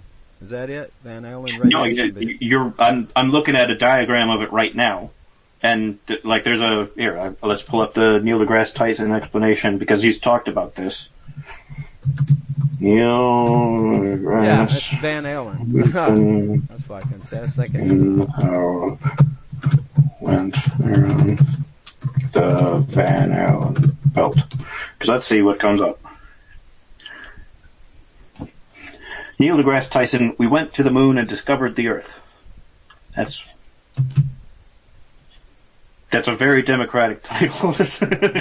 Well, all I'm telling you is NASA, and I've heard it said right out of the mouth there with the whole NASA thing across the bottom and all that they just don't know how to get back to the moon and get through this here. Well, it's not that they don't know how. It's that the expenses of going are not overcome. And like, there's just not something new to do there. There's not like really wants a moon base unless they're afraid China's going to get one first type of thing. So it's really hard to get that kind of a thing funded. And there's nothing really new that they can show that would be valuable to discover from the moon, because they according to NASA, moon is basically made of the same stuff as Earth. I think I remember something about they say they thought it was a chunk knocked out or something one time. Yeah, because they know there was another solar body that collided with the Earth, and that collision threw a huge chunk of the Earth crossed into orbit, and so Earth had a ring for a little while, and that coalesced into the moon. Yeah, I've heard all of that. But anyways, yeah. that was just touching on something. I think, in my opinion, that first, at least the first 1969 July, was it 20th, I believe it was, yeah, that they landed on the moon. I think there's a good chance they could have faked that because they had this space race to win. So I mean, it's not crazy to say. I mean, were you born then? Yeah, I was alive. I seen them landing on the moon. I was watching it as a little boy on black and white TV. So do you remember that the Mir spacecraft, the first satellite in orbit, do you remember what that was? No, don't call specifics here. I know that. That's kind of one of those important details. The Mir spacecraft was one of the things. No, I'm just talking about ICBM. when they stepped out on the moon. One giant, that was everybody. I think that was of age of knowing. Probably remember it, like 9/11 when that happened. Some things stay in your mind. And then other things you think you recall and you've seen them before, the deja vu and all that, but whatever. That's all. Yeah, human memory is kind of shitty. Yeah, it really, really, really is. Witnesses and are also why witness testimony is the least reliable in the court of law. Absolutely, it is. Yeah. Anyways, hey, let's tune this out. I'll let you finish up a little bit here. Anything you have to say, and then I'm gonna go out and run out to my radio log over here and shut her down. No, I think we're good. Let's continue this conversation next time and do it all there. Yeah, we'll get together and talk about some other stuff where we want to bear focus to. Yeah, fuck yeah. All right, and I'll have it'll be a while. I'll have to get with Grim and get over here and compress and tag everything, and then I'll give you the link here where you can pick up the audio here and see what I put into the radio log. Gotcha. Thank you. All right, thanks, buddy. Of course. Appreciate it. All right, and I think we're hanging up now, and you go keep kicking ass, okay? All right, thanks, buddy. Cheers. Cheerio. All right. Well, I'm going to be moving just a little bit of stuff around here, but I want to run right back through this here. Got some links down here. I got to bring a couple bit back again. And down at the bottom, a little fun I'm having with some nesting clowns I've come to call these Scaramouche. Who is this poor boy Scaramouche, and does he do the fandango? Well, I say, this is me speaking super secret identity. Shh. 'Tis true I come to discover secrets, but more to trust than suspect. Fitly nothing but words gratify me, and that's what I say and what I do here, and try to pull them out and put them in place. Today is thus far titled Life and Death, Blurred and Bloody, in black and white. On Real Liberty Media, this is, we went off air for a while, and the server ain't back up, so we're going to tune this out for the recording, so nobody's listening right now but me. Huh? What'd you say? In the What Matters Ponder Gander radio writing series, I have blurred lines, maximum level of compose, and it's laid down and low. Well, it's like how high can you stack it? What can you put up on there? Well, I'll tell you this, what Steve did a cover, Lungs, Van Zant cover. We'll tell the world we tried. Well, that's the least we can do. And I'm going to run back through here what I did that's broken up in the past through this broadcast and put it all together. And I find here things exist either because they have recently come into existence or because they have qualities that make them unlikely to be destroyed in the past. Richard Dawkins. From the 14th Dalai Lama of Tibet, he says it's really the real picture we need to see in front of us. Just because 5 minutes after your birth they decide your name, nationality, religion, and sect, and you spend the rest of your life defending something you didn't even choose, doesn't make you a religion judge. No one can solve the issue, and certainly not prayers. We need to solve the problem. The problems, as the Dalai Lama states, we are asking God to solve it, and it is illogical. God would say, solve it yourself, because you created it in the first place. Well, that's kind of where I stand. There's also faith and hope in ideas that pleading and prayers will bring mercy or bring things needed. I believe that. I've seen it happen. That's my perception. I won't tell anybody else. They got to believe what I believe. Well, I'm going to go here to Hal Anthony. Apparently, principle and responsibility are not popular where breads and circuses are made. Where they're made readily available as well, that is. And to create the societal equivalents of a lady, I can say it right, labyrinth junk lady. Yes. What you going to do with all that junk in your trunk? Well, responsibilities, busyness, rouse the bee's buzz. The toil and gain of life's daily bread. And circuses rouse crowds to glee. The pain-drawn frown.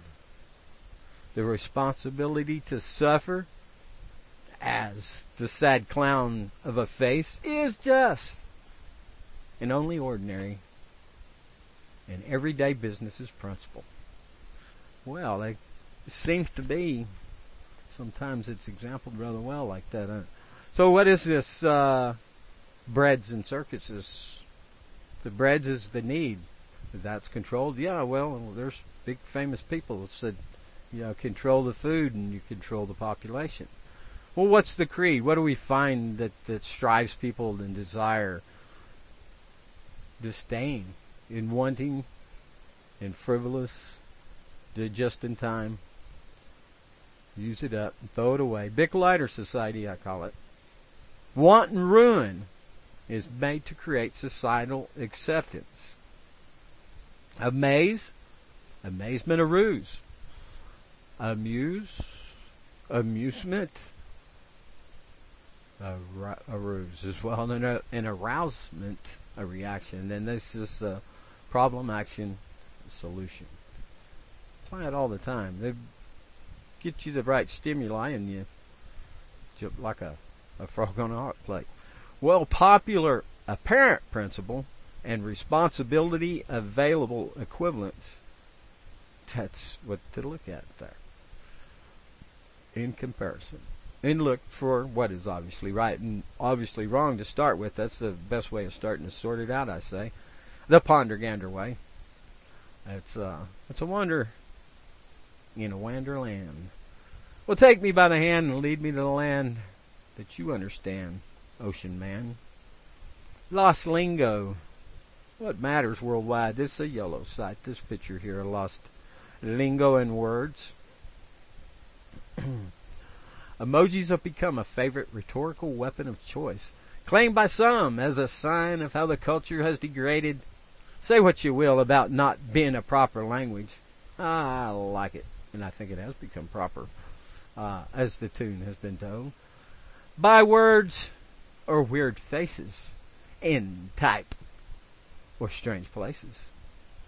Best language has language lost its luster? What do we know or think we know? What's being said and how can we say it? We might be saying the same words, but do we speak the same language? It's a truism that we live in an age of sound bites and quick quips. Even better, anything that fits into 140 characters or less. I believe that's what Twitter has, 140. excuse me. Let's see. Anyone can do it. I'm gonna have to blow this up. Wait, it's not a bomb. Hold on. Did I go too big? I think I did. Whoa, it's huge. It's great, really great. Love it. Excellent. Really good. Oh, back to here. Anyone can do it in our contemporary simplified society, and redundantly so. That's what it says. Does it make communication easier than ever? For most, yeah. It's simply the way we live. Communication. Decontextualized and fragmented. And it blurs. Let's see the full experience. I'm going to skip that because it's too small. Ideas. Your eyes are probably better than mine. Find it over here at the rlog. If you're listening elsewhere, BitChute, Speaker, YouTube, RealLibertyMedia.com/author/Vine for Vinny. Me. Ideas provided for us from birth in a nature of trust and confidence have compartmentalized into fiduciaries and fraud. We have the responsibility to no longer be predefined, redefined, and classified by names or notions, being owned by misdirection or mere miscomprehension, confined in separation by a lost lingo. As we know, there are some knowns. There are some things we don't know. We also know that there are known unknowns. That is to say, we know there are some things we do not know, but there are also unknown unknowns. The ones we don't know, we don't know. Rumsfeld's answer was not just an evasion or misrepresentation. It was a non-answer. Many people believe the reply to be brilliant. I tend to think otherwise. Are we not men? They tell us we have lost our tails, evolving up from little snails. Jack Homo from Devo. Person here says out of ancient Egyptian literature, it was, if law is laid waste and order destroyed, no poor man can survive when he is robbed. Justice does not address him. That's right. Peace is settled in law. Settlement. That's what law is to bring, and that is to correct any harm. Ticks and tocks, bits and fits of life's little knocks come big, timely hits. Born in time, you better hurry, thinking of gifts not given away. Looking good together, don't close your eyes. Time is short, corked in a bottle. The good and bad, timely in manner. Life is unafraid. Escape alarm and confusion. Minute by minute. You're almost there. Give a sweet in a timeless manner. Awakened in time to look in the mirror. Concerned in measures. Watching its cries. Going for broke. Inheritance gambled. Lost choices. And the cost more than dollars. This isn't a language and a time, I suppose it to say, mean/time of grimmage. Greenville. I can't say it because I've stuck my tongue. But meantime of Greenwich is where it is and how it's said. It's sound toned is what it is. It's sound toned time zone laid down low. I hear to put here to listen from Steve. I know his songs. I played a few of his songs pre-broadcast tuning up. This here is from a broken home to an unmarked grave. Steve Talbot. Now, Chaskura was alone here, and we tried to kicked back and forth some ideas and walked through them, and well, we got through some stuff and come out on the same position, no doubt, than where we come in at. But that from a broken home on down into what other stems the society, failed society, and what? Well, we would go back and find the cause first of all. But we see the abortion, and we spoke on abortion and the partial birth in trying to define as when a life is viable, and when indeed some people aren't really independent and able to take care of themselves ever, if whether it be mental or physical deficiency or accident that have brought them to that. But I say that life inside is life. And once it started growing, it's live. It's what will it become? What is it? Has that chance to go back up in there to what's his name, Dawkins or Richard up there? And what did he say? Right up here at the top. I started out right there below, where I started piling all this maximum level of compose. He said things exist either because they have recently come into existence or because they have qualities that make them unlikely to be destroyed in the past. So we have this continuation of and proliferation of the human flesh as man going along. Then we come to points where the removal of life. Is there sometimes a life unviable that needs to be removed, vacated in saving the life of the host, the mother. Well, down through here, I'm going to break these down where they're not so big, but there's one here. Liberals excited to sign a petition protecting unborn eagles. Then asked about unborn humans. Babies are gross. It's from Freedom Outpost and their WordPress. I have this is some stuff I pulled here, and it was on some previous conversation with Cheskura, and because his presentation presenting that where does the combination lie? Well, obviously the sperm to the egg, but here in the Bible there's topics on spilling your seed on the ground. That was in masturbation, not contraception admonished. As we go on along, I pulled some more lines out. It's evident, and I'm going to move this up to the top. I think I already did. It's evident.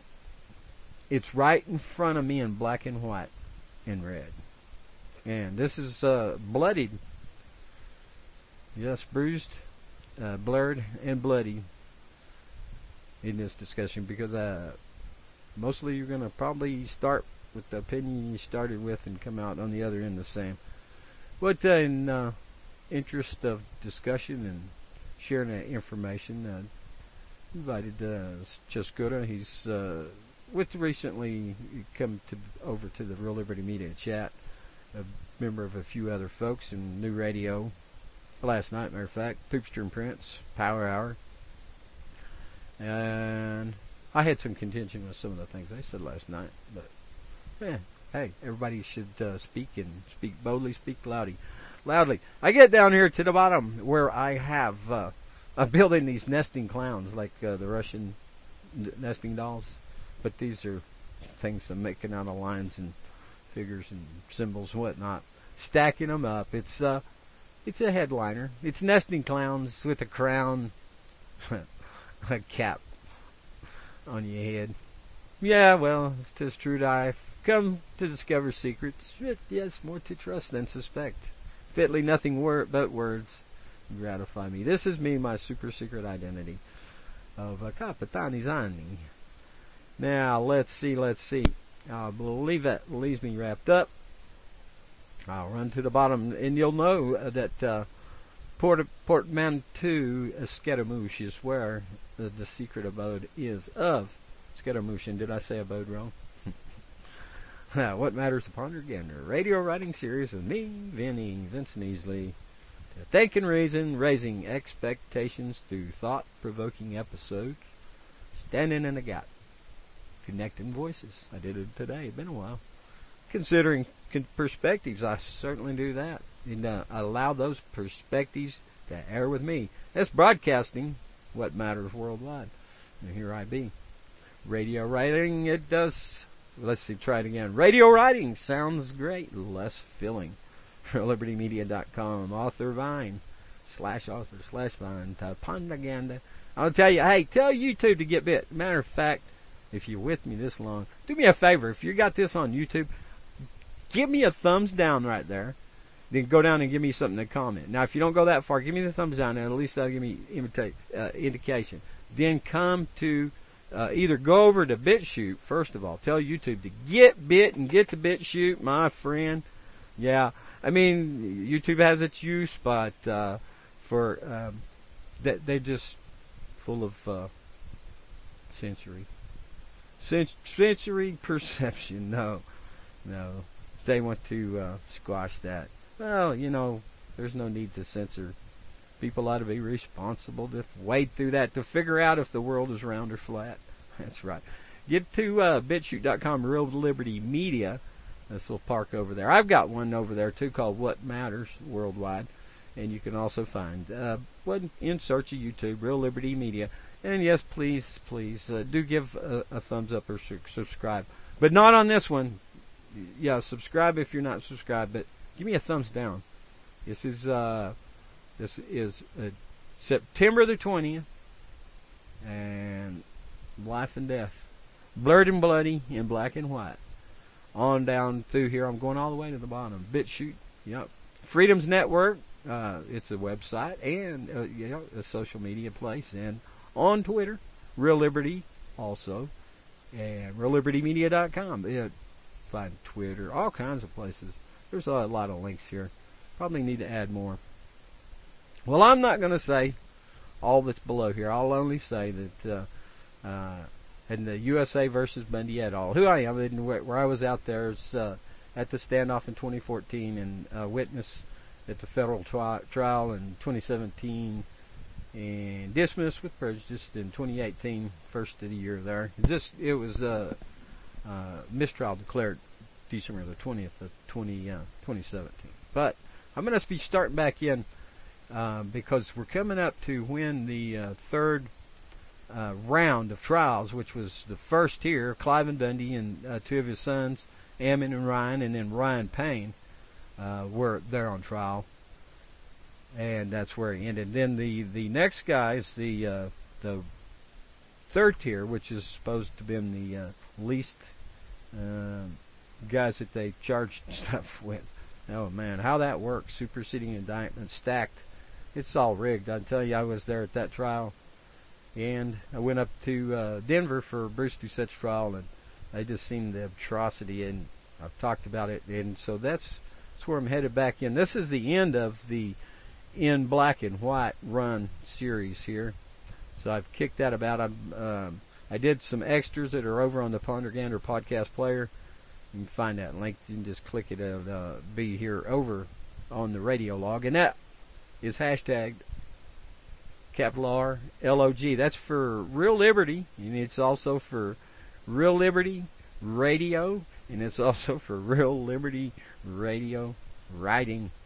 And it's a log. So there it is. The blog. And anyways, there it is. There's more information onto the Bundy. What's called the Battle of Bunkerville, it was called, and among other things. Called a peaceful pushback, occupational protest. Man, I got this thing blowed up so huge. Well, let me say to come on where you need to be over here Sunday is behind the woodshed. Hal Anthony, bringing sense, bringing the notice out of the news, and as a pathfinder where we see the path and the trodden path, that is, of this occupation upon us, and where it's gone wrong, and what not how to go win in court, as so many people misunderstand about this whole concept of opening a can of whoop-ass. Well, the best way to not get whooped is to not get fought. Well, to stay out of the reach, right? So as a pathfinder, we find Hal walking us through life and demonstrating the occupation and how they're moving about out moves through and from news and into the what's called law and legal, and how that has been perverted. So seeing that to understand, and I tell you, I went around the country. I did a lot of things a lot different. Some of these people that do the First Amendment audit, I had a nice little laminated piece of paper that give identification of myself and who I was and what I was doing, and I found that really worked rather well. Non-anonymous I am, that others I support 100%. Their right to anonymity and to do as they're doing in the First Amendment audit. And as I said earlier in this broadcast, it's very important that we be able to test, to call in redress, in grievance, to peaceably decline having ourselves is subjected to confiscation and theft and all that comes, kidnapping and held for ransom, whatnot, crimes they called without victim, and where law is taken by legal and used as manipulation to steal resources, and it's a big range war out there in the West going on. And I'll say, some of the players on the other side does big monies. I don't say that they're gonna, if they were to get a hold of all this federally held land, that they would be right and just about it and not taking crap all over the place and tear things up. I certainly believe in preservation and conservation, but to say that I forget how many acres, thousands of acres, was the Gold Butte out where Clive Bundy runs cattle in the Virgin River Valley, and up into the mountains on the mesas and all through. And I'm going to tell you, I know about cattle, and I'm going to tell you, they ain't hurt nothing. They ain't killed the turtle one, I'm telling you. Yes, it's a tortoise two-step. It's a cattle rattle. No moo in 92 and cattle free in 93. These were the slogans. They come up slowly out of the Endangered Species Act, and then back in further from that, step-by-step incremental control and a failure to maintain this the transference of lands into the states, where hopefully, the government's full of cronies, so as soon as it's going somewhere and being taken by somebody inside or out. So either way, it really does not look like a very winnable thing. So Hal Anthony right here, Real Liberty Media, noon o'clock on the Pacific. It's 3 p.m. Eastern at 12 o'clock Eastern. Now Grimner comes along. Get here 15 minutes earlier. You can hear that gravelly voice. Yeah, he's got a real cool voice. Like to listen to. About 15 minutes till noon East Coast time, and he's tuning up for some blues, and then trivia comes along. Fast fingers, dee. You got fast fingers and a sharp mind. Like to play trivia? Well, you got to have a good fast internet connection that helps too sometimes, because there's a lot of smart people playing. Anyways, come on over and visit tonight. The Freakers Ball. It'll be at 11 Eastern. And Moose Girl will be along, I reckon, with Grimner, far and wide. See why I can't say Greenwich Mean Time? I only said that accidentally. I bet I couldn't do it again. I'll be saying Greenwich Minute Time. Well, Grip, speaking of Grimner, he's back on Mondays at 7 Eastern with leftovers. Muse, news, roused and roused and kicked about. Might be old, might have some mold on it. It might stink and make you sick. But I'm going to tell you, reckon you ought to come have some. Come on over with Grimner. He's the mighty man about this channel that's built it up, this network, and given such a fine sight to see. I appreciate Grimner.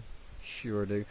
Grammy, Mary, and Flash have stepped away from the mic, time pending.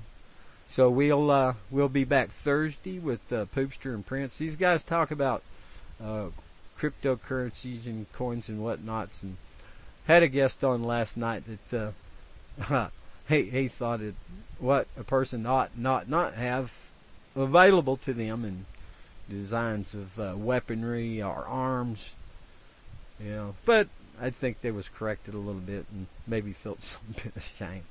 Well, I rolled it around and right back to the top and coming back down again. That ends at blurred lines, maximum level of compose. It's all piled up right here at the radio log and laid down in low. And all I can say is, tell the world that I tried. The words from the lungs that come out. There's links and all that stuff. If you're just listening over on one of them places, YouTube, whatnot, come on to the radio log right here. A Ponder Gander podcast, all the links here, and all this stuff. Make it so fun. I try to make it look nice to see, and I wish I had more ability tools here. Maybe they exist. I'd like to make it like not just words, but shape the words into the world I want to see, to tell about anyways. Alright, let me go push a button. I reckon I'm done. Thanks, folks. We'll see you down the line.